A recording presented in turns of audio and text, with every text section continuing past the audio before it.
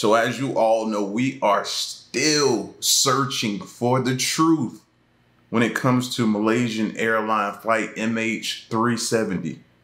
Still searching for the truth, man. Let's check this video out. An extraordinary search in the South Indian Ocean is underway.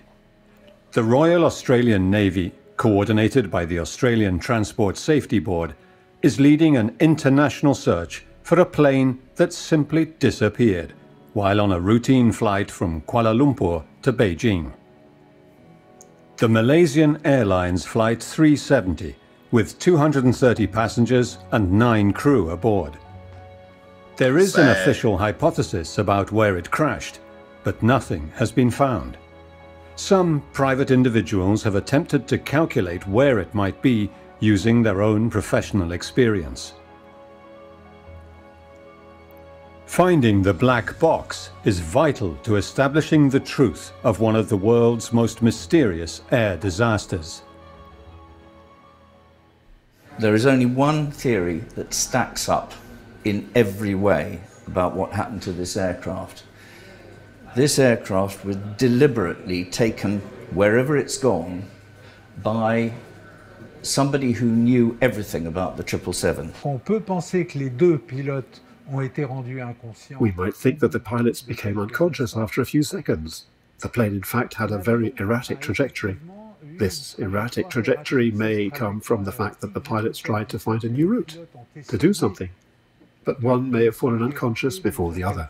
Mais l'un est peut-être tombé inconscient avant l'autre. Nous avons fait une hypothèse puisque nous restons au niveau technique. We have built a theory which is based on technique. And this hypothesis is that the plane and the people at the controls wanted to land safe and sound somewhere, on a landing strip, able to have them. We don't go any further, we give no political interpretation, and based on the facts that the radar and Inmarsat data gave us. The first thing I noticed was I looked at the waypoint where the aircraft had gone missing, and I saw that it was a place quite unusual, and it was a place where all 5 different airspaces actually meet in one spot. Everything that we know about MH370 has... Wait. I don't know a lot about planes and flying because I don't fly them, but is that supposed to be that way where all of them meet like that? The airspaces meet like that? That sounds bad. That sounds like something bad could happen right there at that spot. And maybe I'm reading it wrong. That's why I'm asking.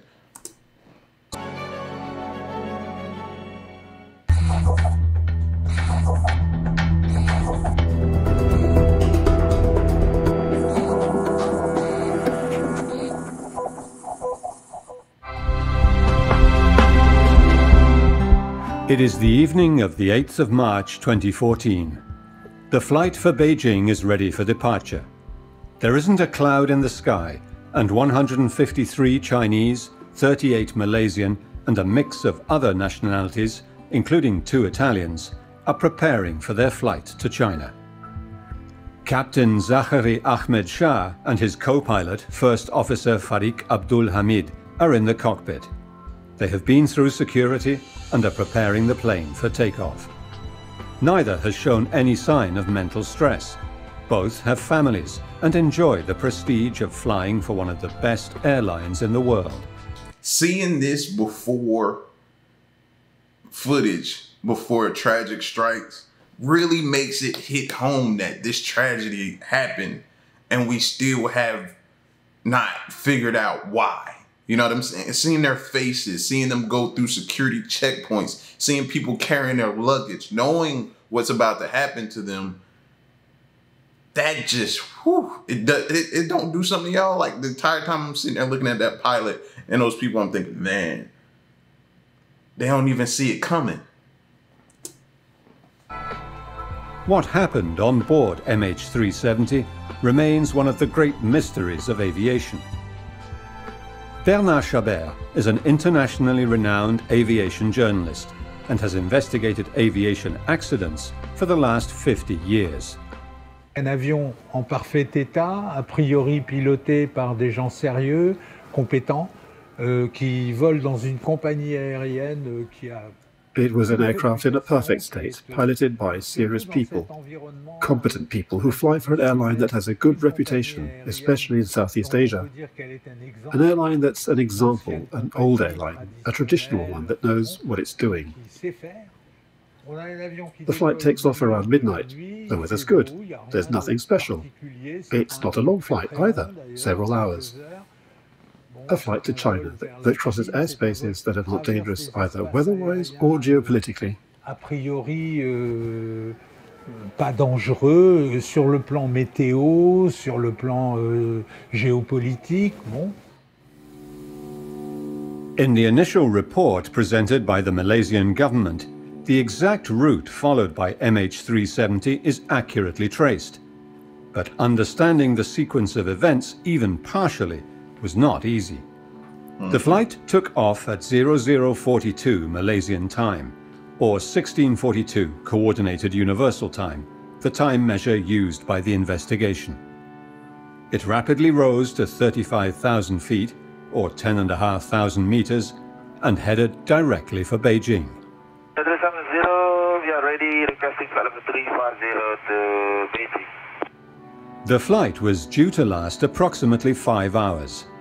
Just after 1:20 a.m., the aircraft left an area of Singapore's air traffic responsibility delegated to Malaysia, at a waypoint known as Igari. As he entered the Ho Chi Minh air traffic control area, Zahari Ahmed Shah said goodnight to Malaysian air traffic control. Malaysian 370, contact Ho Chi Minh 120.9, good night. Good night, Malaysian 370. David Learmont is a civil airlines expert for Flight International magazine. A whole lot of simple things happened in a few moments, just as the aircraft's captain called Kuala Lumpur Control and said good night, and was told to call Ho Chi Minh City Air Traffic Control. He then the transponder on the aircraft went off, okay? So let's say one of the pilots turned the transponder off so it could no longer be seen by Kuala Lumpur. And they would have thought, that's a bit odd, but he's talking to Ho Chi Minh City. But of course he didn't call Ho Chi Minh City. What he did do was he turned quite sharply to the left. MH370 disappeared from the air traffic control radar that traces the signals sent out by the aircraft's transponder with its individual call sign. Former Eurocontrol project manager and member of the CAPTIO group of investigators into the mystery, Jean-Luc Marchand, understands exactly what this means. Now, before he gives his explanation, let me see, can I go back to it? Yeah. Me personally, I thought he was taking a shortcut. Because when we zoom out, we seen that kind of looped and came back this way. So it looked to me like, all right, take this quick shortcut. We cut this 5-hour flight down to about 2.5. How y'all feel? That's when I radio back to the people in the back. Y'all feeling that? Yeah, cool. Let's do it then. You know what I mean? But that I'm sure that's not the case, but that's what it looked like, a little shortcut. Now, what would make a pilot abruptly turn like that? What would make him do that? Maybe he's influenced by somebody who got into the cockpit that wasn't supposed to be there and are kind of trying to hijack the plane. Maybe the co-pilot turned on him, something like that. Maybe the pilot did it. I don't know. These are all questions. Control radar that traces the signals sent out by the aircraft's transponder with its individual call sign. Former Eurocontrol project manager and member of the CAPTIO group of investigators into the mystery, Jean-Luc Marchand, understands exactly what this means. Watch all episodes of Ice Pilots. Watch on mobile devices or the big screen. All for free. No subscription required. Download Beely now. You have to understand what was going on in the mind of the air traffic controller. Kuala Lumpur had said goodbye to the aircraft, which means that in his mental procedure, he was no longer under my control. I asked you to manually make radio contact with Ho Chi Minh. It is an old-fashioned manual process. It is the aircraft that takes the initiative, not the air traffic controller, which explains the reaction time. So the Malaysian controller thinks, that's it, I'm done. This aircraft is no longer with me. So he concentrates, and that night he concentrated on 4 aircrafts that were flying in the southwest quadrant that maybe weren't going to meet, but required his attention. And for him, the Malaysian 370 was out of his control area. The civilian air traffic control services lost sight of the aircraft because they rely on what's known as secondary surveillance radar. Basically, their radar sends out an interrogation signal, and a transponder on the airplane answers it and says, I'm here and this is me, identification. If you switch off the transponder on the airplane, nothing comes back, so air traffic control loses sight of it. Other automatic and voluntary communications systems exist also. The aircraft captain will change VHF radio frequencies as he or she enters a new air traffic control airspace to be able to communicate with the new controllers on the ground. The aircraft also signals its status directly to the airline. The system is called Aircraft Communication Addressing and Reporting System, or ACARS. L'ACARS, c'est un système d'autodiagnostic de So that makes me think kind of similar to like a walkie-talkie, you know what I mean? We talk to this group of people on this frequency, and if you want to switch over, talk to someone else, you switch channels, you change your channels and get on communication with that person. That's what that whole communication system reminds me of. You just switch channels. Okay, we're out of their field of view as far as dealing with them in their area, moving on to the next area where we're headed. As we come into contact with or come into their area that they monitor, we get on their frequency and communicate with them basically. And that probably is as lame in terms as I could possibly put it. Je résume un peu. ACARS is an auto-diagnostic system of the aircraft, a system by which the aircraft self-diagnoses and is able at predetermined intervals to automatically send a status report saying, I'm here, I'm going there, I'm flying at this speed, engine temperatures are this, and a mass of data as requested, as required by the airline and the owner of the aircraft, who decide how they want to follow the aircraft and how often, and so forth. So the aircraft sends data that shows the state of the plane constantly. C'est presque à la demande, on fait à peu près ce qu'on veut. On envoie des données qui font que l'avion s'autodiagnostique en permanence. So it's good to know that that much communication is required. You know what I mean? The back and forth between air traffic control and pilots requires constant communication, even when you're switching from air traffic control to air traffic control. So it's good to see that. A third navigation system contacts the navigation satellite Inmarsat and, depending on the package the airline has bought from the satellite company, can identify the exact position of the plane. Le système de... Depending on the package they bought? That don't sound good. Le système qui passe par le réseau satellite Inmarsat est un système de relais de communication. Une station... The Inmarsat satellite system is a system of communications relays that are emitted by stations in the air, on the ground, on the sea. They are signals that can be received within a certain range of the transmitter. But if this transmitter contacts the satellite, and the satellite can send the same signal to another satellite, the signal can be received anywhere you want on Earth. Il y a un autre satellite, et ainsi le signal peut être pratiquement distribué où on a envie de le distribuer sur Terre. At 1:20 hours local time on the 8th of March 2014, all these communications ceased to function.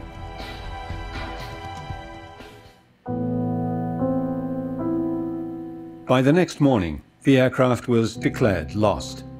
It never landed in Beijing. Hundreds of distraught relatives would be left without answers.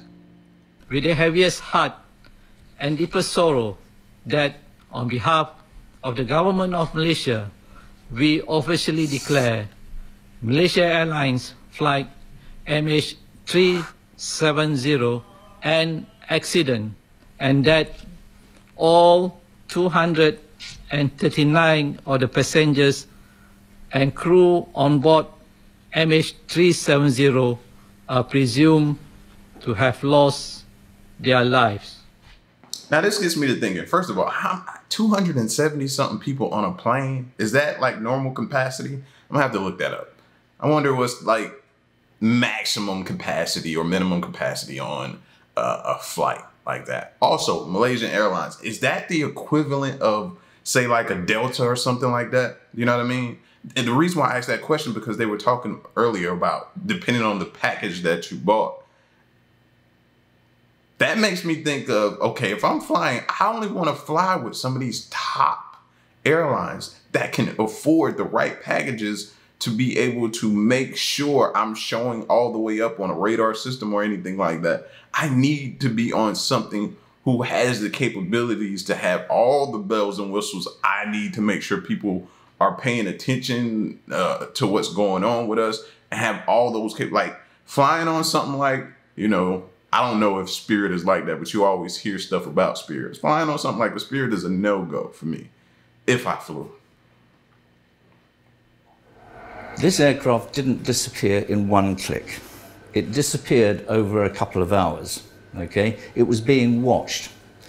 The military, who use other forms of radar, mainly primary radar, they did not lose sight of it. They were watching it for some time, and they watched the aircraft virtually do a 180-degree turn and fly along a line precisely between two areas of air traffic control responsibility, that's Vietnam's and Kuala Lumpur's responsibility, so that each side thought the other side had responsibility and nobody questioned what was going on.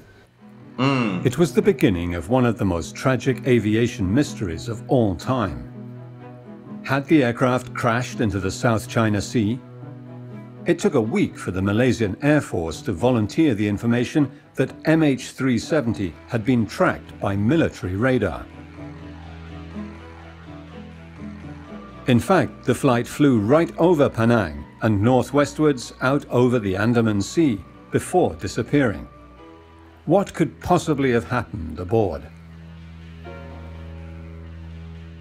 Les militaires, s'ils surveillaient bien, et ils ont dit qu'ils avaient vu effectivement l'avion. The military, if they had been watching and they said they had seen the plane, at that point could not understand that the four segments they had seen on their radar and their echo radar were the same aircraft.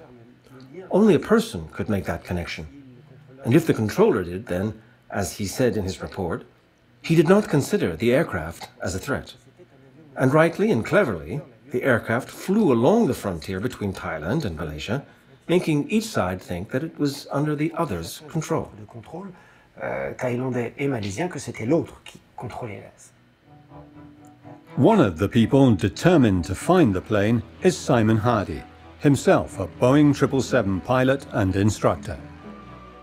It was only when the first report came out saying that they had really no way of finding where it was that I became interested. And the first thing I noticed was I looked at the waypoint where the aircraft had gone missing, and I saw that it was a place quite unusual, and it was a place where all 5 different airspaces actually meet in one spot. 6 weeks after the aircraft disappeared, the satellite company Inmarsat was able to come forward with information of its own. The aircraft's Inmarsat receiver contacted the Indian Ocean satellite 7 times, beginning at 2:25 local time, an hour after the aircraft had disappeared, signaling that the system was booting up, proving that it had been turned off beforehand. Our interpretation is that when the aircraft's electricity was cut off, or that someone aboard turned off the electricity, there are 2 ways. There's the electronic bay that is under the cockpit that someone could have got into on the ground and stayed there during the flight, as it's pressurized, heated, habitable, and decide to open the main electricity disjunctors that turns the electricity off. What happens? The RAT, or a turbine, a little windmill, is deployed from the aircraft and produces a small amount of electricity, but enough to fly the plane, and enough hydraulics to activate the controls. The system sent out an interrogation. Now, with all of these inspections, y'all know it. Y'all go to the airport. How long will it take you to get through the airport? A while, don't it? Right. So you imagine that the inspections that take place on a plane before you guys are allowed on it to fly should be pretty extensive, right? With everything that's going on. You had 9/11, all kind of other things since then.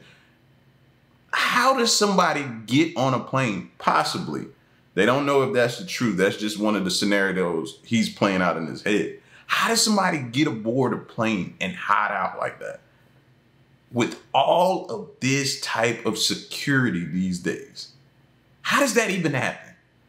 Like, we're past the excuse stage of being, oh, well, security wasn't beefed up. No, it's beefed up now. That shouldn't happen. That is, the satellite sent out an interrogation from time to time and got a vestigial response. It wasn't a response that contained much detail, but geometrically, the satellite could work out where, at what range from the satellite that aircraft was. Now, the range means it's anywhere on a big circle. Those signals enabled people who understand navigation and mathematics to work out where the aircraft must have gone.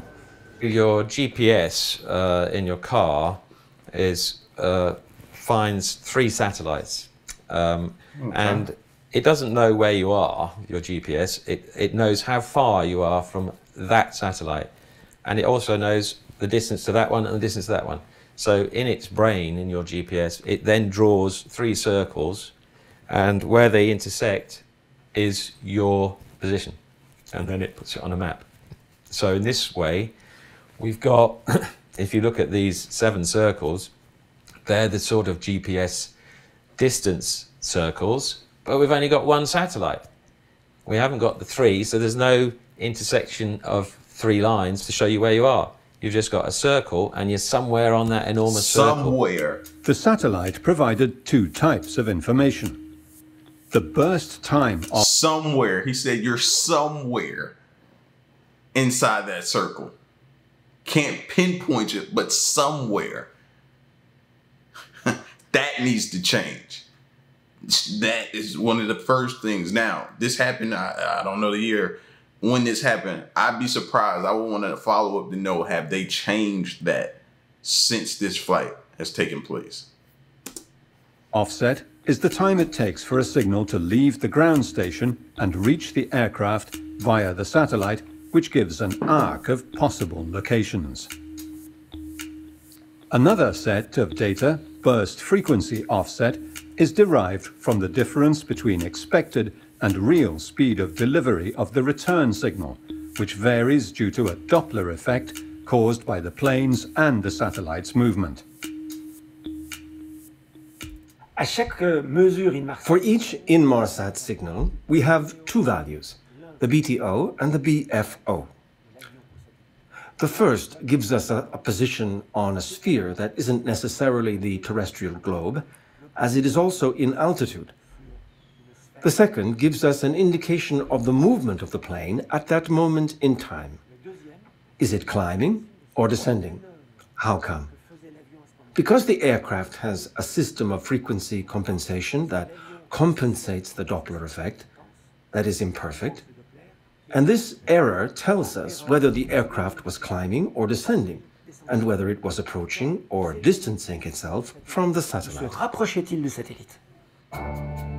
The 7 concentric rings produced by the Inmarsat satellite tell us MH370 was somewhere on the circumference, but do not tell us the direction it was flying in.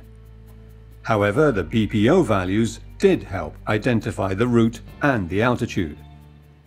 La sortie des radars malaisiens montre une précision. The Malaysian radar signal shows an extremely calm, precise execution of the flight, and the turn off course shows that the pilots were professional and executed it manually, and clearly were not panicking.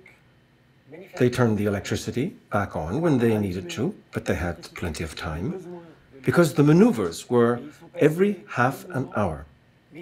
Their aircraft can't descend by itself. Someone has to enter a new altitude. An aircraft will always remain at the same altitude unless there is a human intervention.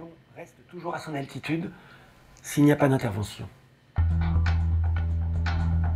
In the meantime, a number of safety issues were coming to light, together with various theories as to what might have happened on board. Two travelers on Italian... Is it just me? Or was that the most, I'm gonna use one of the terms my teacher used to use back in the day, that was the most lackadaisical pat down and search you have ever seen? Now I get it, he walked through a metal detector, but still, I want person to be thorough in their pat downs and frisk or whatever you want to call a search and seizure, whatever. That was just, okay, you're clear. Okay, you're clear. What? Why even do it then? Passports were found to be Iranian refugees who presented false passports. But the hijacking thesis was quickly discarded when the two Iranians were identified. However, another terrifying hypothesis came to light.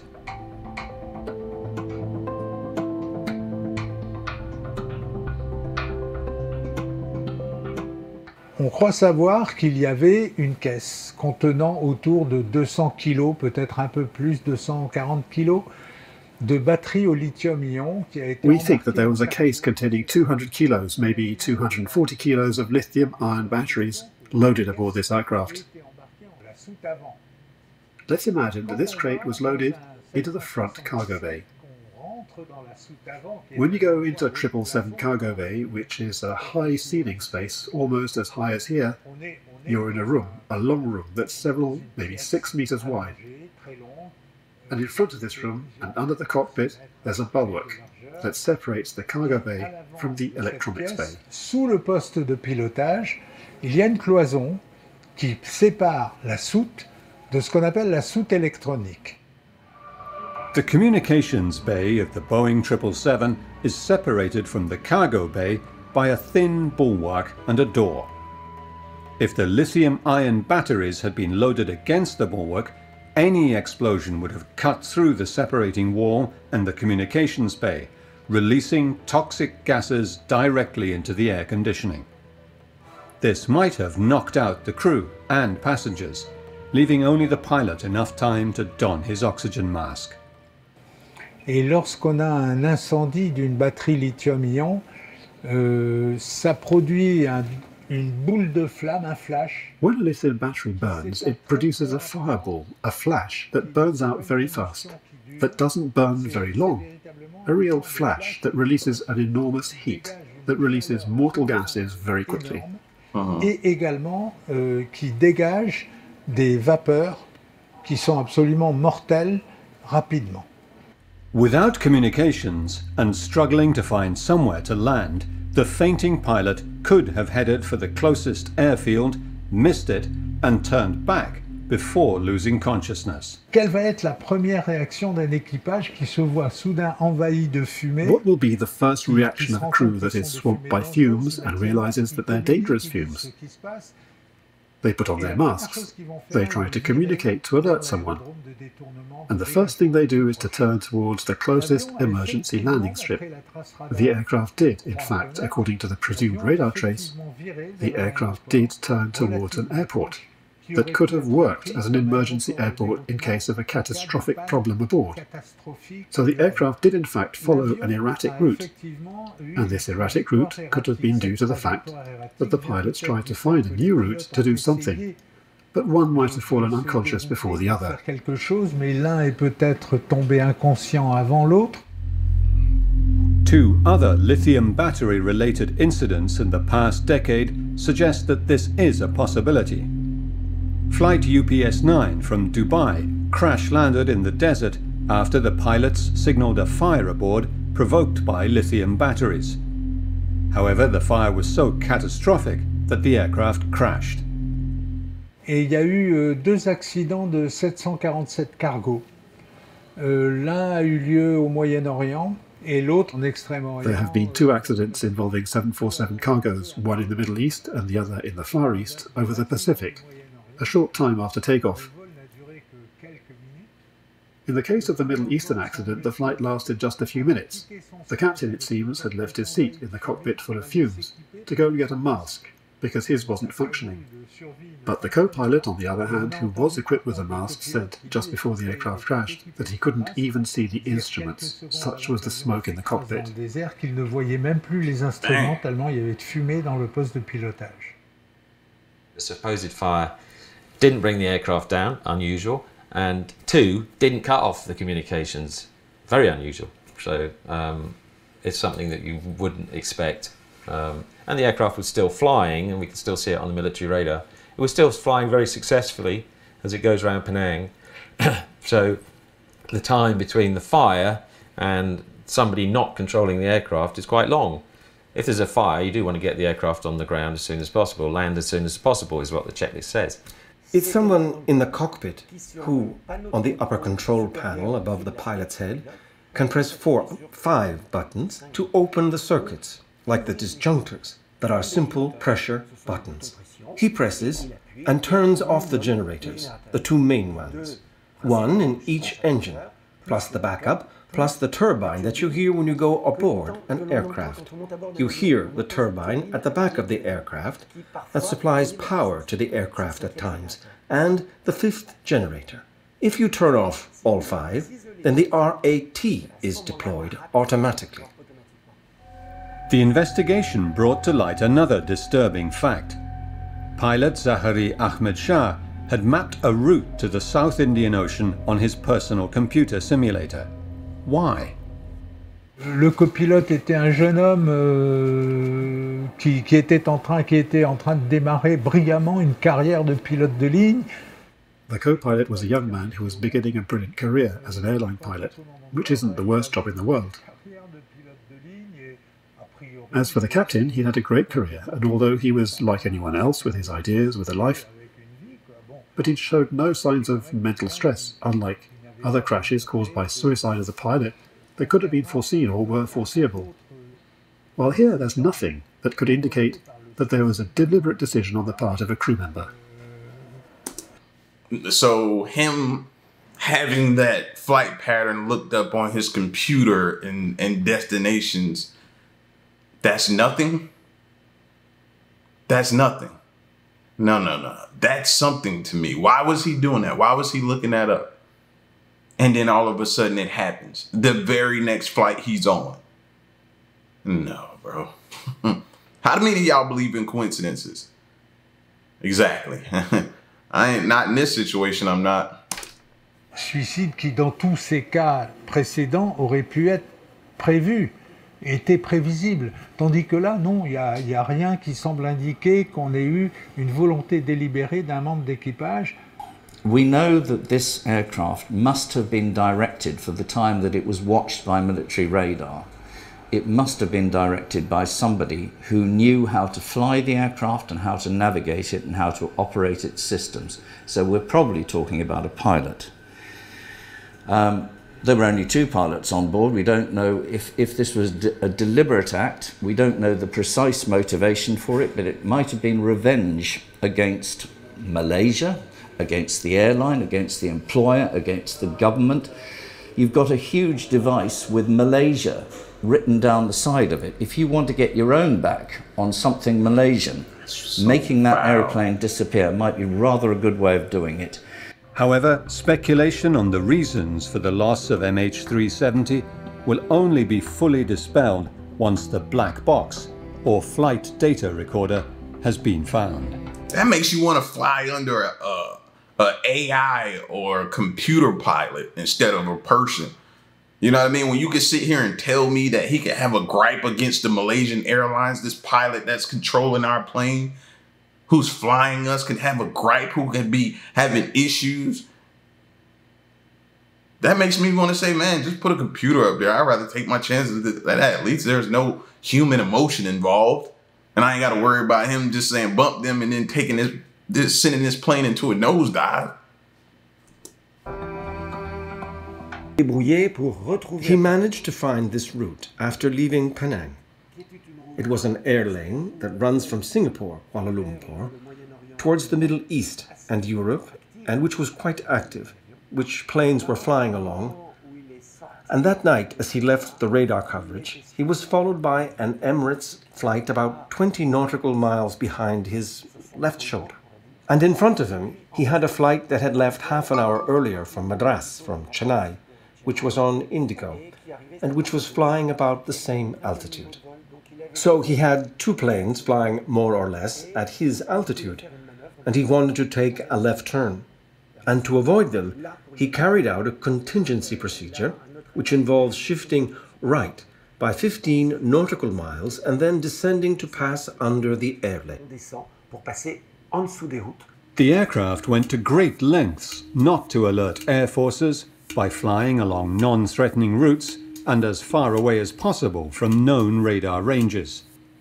But if the plane... That don't sound like a plane malfunction. That sounds like a pissed off pilot.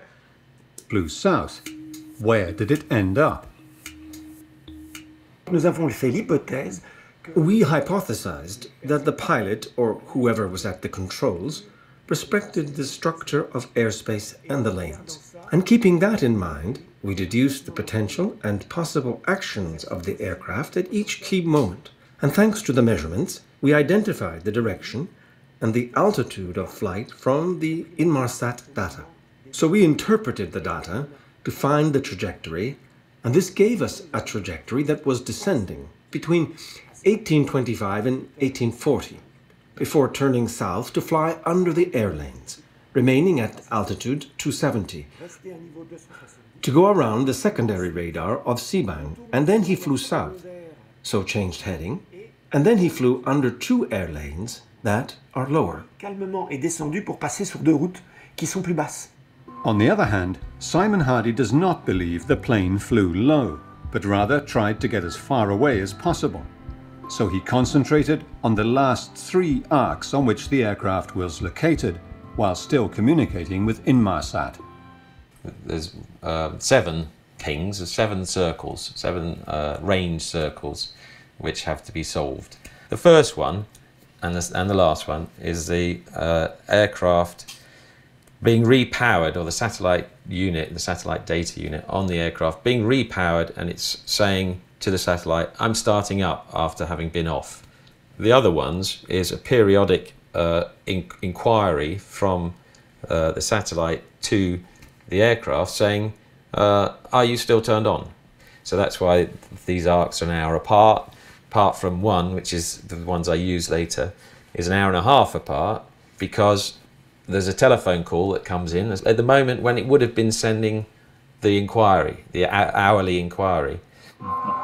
The information Simon Hardy was looking for was direction and speed values that were compatible with the plane taking an hour to fly between the 5th and 6th arc and 90 minutes between the 6th and 7th. Most of my lines, when I drew them on this big map here, were pretty much parallel.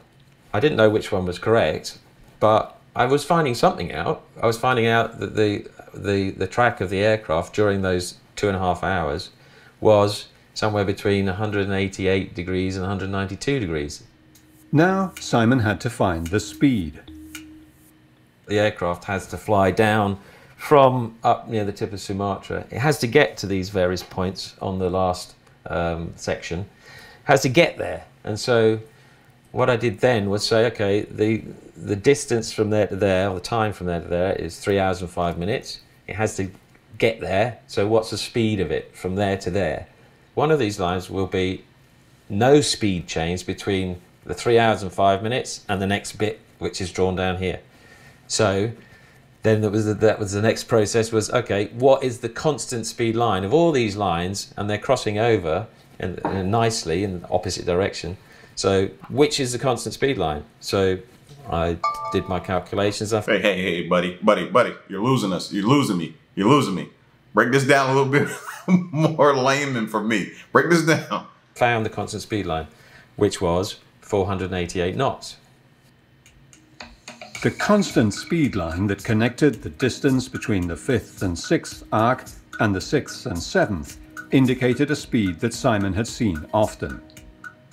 Unlike a car, and in cruise, an aircraft goes pretty much at the same speed day in, day out. And so for the last 15 years, I've been seeing 488 knots in front of me as I'm in cruise on my 777.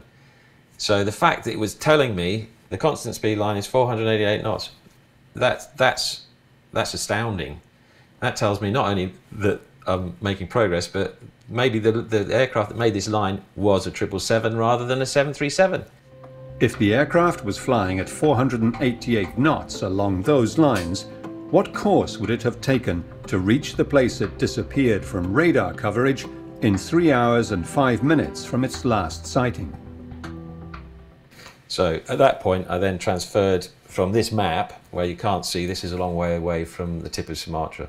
So I then transferred my affections onto Google Maps, drew the little line down here, which is the 488 between 4, 5 and 6, and joined it up the 3 hours, 5 minutes to see what the difference in the angle was. Well, it wasn't. There wasn't a difference in the angle. It's a straight line. That was the second part where I'd say, oh goodness, I'm onto something here. Plus votre vol en moyenne va être lent, plus l'avion... The slower the plane flies, the more its route will curve to the east, so it will end up further north than the areas searched, that were searched assuming a straight line. If you assume a high speed, then the straighter the line and the more it will take a southerly route. It's inevitable. In our case, our trajectory is descending, bit by bit, so the speed of the plane is slower and slower. That's inevitable. So our trajectory aims towards Christmas Island. Other groups, such as the ATSB, for example, say that they think it flew at a constant speed. Because at that altitude, you need to fly relatively fast to fly at all. So, inevitably, their heading is much more southerly. Et ben donc, du coup, leur trajectoire est beaucoup plus au sud. That little line down here in the southern Asia could have been pointing at Bali or India or anywhere, but it wasn't. It was pointing directly at the place where the aircraft turns south. However, it is the last part of the route that is so difficult to estimate. The Inmarsat transmitter was rebooted, but never told the satellite it was ready. At some time within those 3 minutes, the aircraft was no longer flying.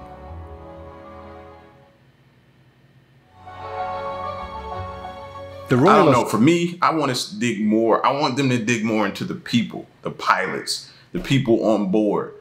Any connection to those areas, any issues with Malaysian Airlines, any back and forth gripes with anything to do with anything with Malaysia Airlines or those pilots or the people on board, something. I think it's more so lean into that.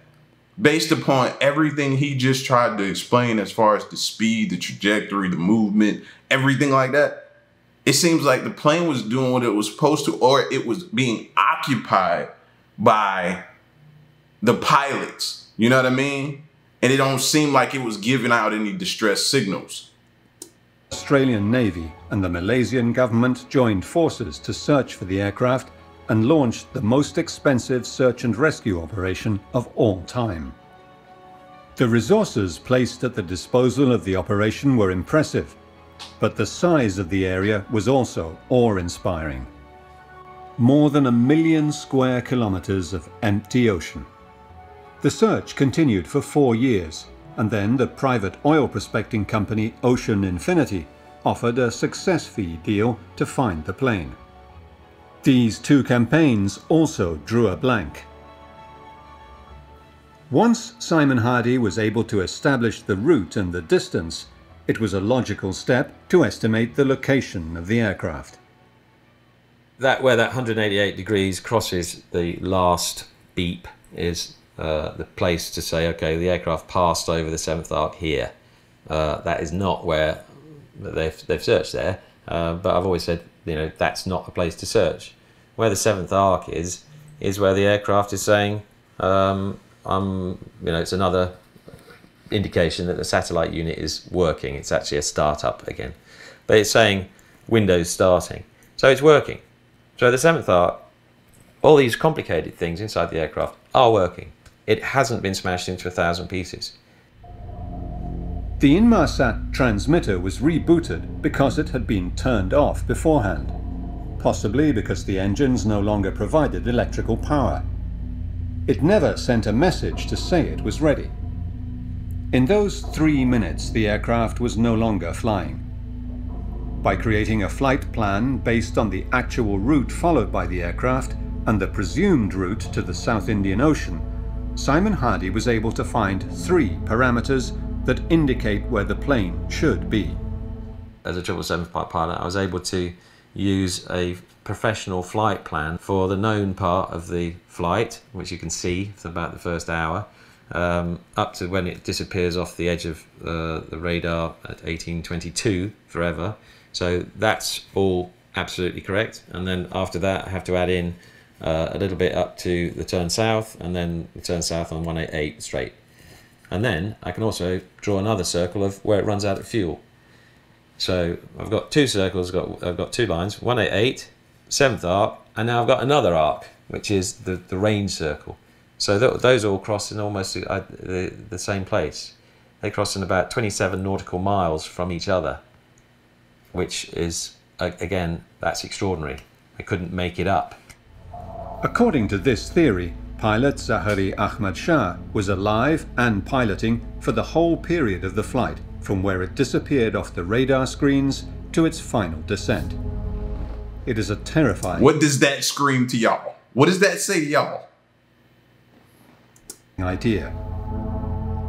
The French former Eurocontrol expert has a different theory. We don't know how whoever was in control actually introduced the data into the flight computer to indicate the next point. Did they introduce a flight plan, or did they do it point by point? So if it was a flight plan and they had indicated Christmas Island, we have to take into account that the predictions of the flight computer are not perfectly precise, and it gets more accurate as it draws closer to the destination. Our flight simulator continued to tell us that we had enough fuel to get there, up to 200 nautical miles beforehand, and then, as we drew closer, told us we wouldn't make it. How could the pilot have got away with it? There was a crew and there was a co-pilot. The most obvious way to disable the passengers would be to do a depressurization, which can easily be organized. We have switches to prevent it. So it's usually done by the aircraft, is automatically doing pressurization. But if that goes wrong, we have some switches. You can go to manual opening of outflow valves. The big, about this size, outflow valves on the side of the aircraft, one at the front, one at the back, and we can manually control them. So if you wanted to do a depressurization for some reason, you can do it. As the pilot, you have full control over the aircraft. So that would be the easiest way to disable the passengers and the crew. One of the reasons Simon Hardy is so convinced that the aircraft was deliberately taken off course is a strange maneuver it carried out over the island of Penang. The aircraft does a strange turn around Penang. That was another one. It took me months to think about that one, in that it doesn't go directly over the airport. So I was thinking, why is it staying away? It's staying a few miles away, but it does a very shallow turn all the way round the southern waters of the island. And then after a while, I remembered that I'd done this sort of maneuver myself when I wanted to look at something. It was Ayers Rock. So I want to look at something. So I thought, oh, somebody's looking out the window. Somebody's looking at something. And so that's when I came down here and I typed in where the crew from. Where's the first officer from? It's from Selangor. Where's the captain from? He's from the island of Penang. Thank you. Thank you. What we've been screaming this entire time, you gotta look into the pilots, bro. They may have some connections into these areas. I ain't no detective or investigator or nothing like that, but that's just simple thought process. We think that the aircraft was controlled right to the end. And despite having no engines, the pilot tried to ditch the plane. Why? Because there is so little debris on the surface that has been recovered. And the nature of the debris and the way it has broken suggests to us that it was a ditching. Que, effectivement, c'était un amérissage. Study of the ocean currents suggests that MH370 really did crash land in the southern Indian Ocean. One part in particular is of interest. It is the left flaperon, and it suggests that the pilot tried to ditch the plane smoothly on water rather than crashing it vertically. The flaperon, found in Réunion, was eroded along the trailing edge, damage that can only have been produced if it had been extended for landing. An event that was spectacularly achieved on the Hudson River in 2017 by Chesley Burnett Sullenberger. Alors, on a repris toutes les dépressions qui... We took a look at all the depressions that crossed the potential path of the debris, and there were about 15, of which one was very important, and that is Gillian. Just a few days after the crash, and that's determining because it took the debris very far south for several days, and then pushed them westwards, which makes the point that we have found as the aircraft's crash site plausible. So we projected this debris and saw where they would land, and in fact the data suggested La Réunion Island over the times observed, and the coast of Madagascar and Africa over the same time. Madagascar, dans les temps. Simon Hardy's calculations did not end with an approximate place of ditching.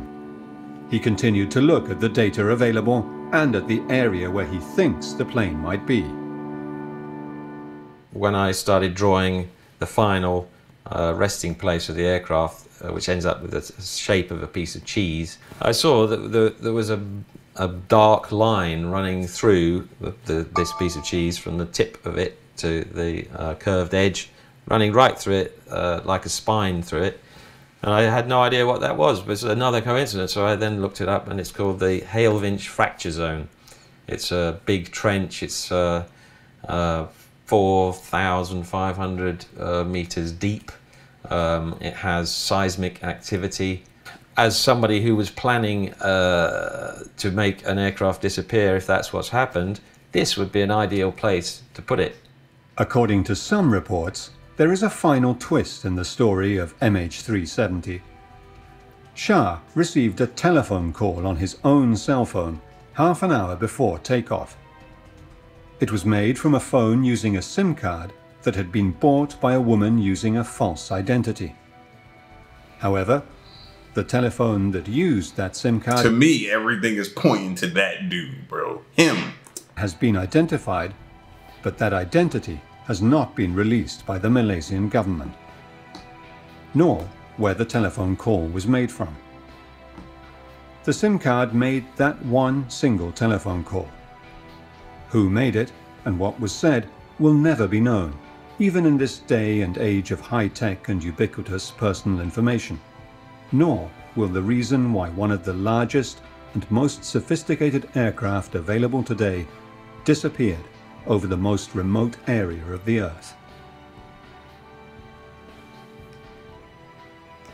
The mystery will continue, unless the aircraft is found and its flight data recorder retrieved, as the relatives of the 230 passengers and crew aboard MH370 earnestly hope. That's pretty interesting, the fact that lives were lost and the government won't release that information to help assist to try to find out who placed that call, the identity of the person who placed that call using that SIM card type style phone to that pilot. It's just sad, man, but we're still trying to figure out the truths and the answers to what happened to this missing Malaysian Airlines flight MH370.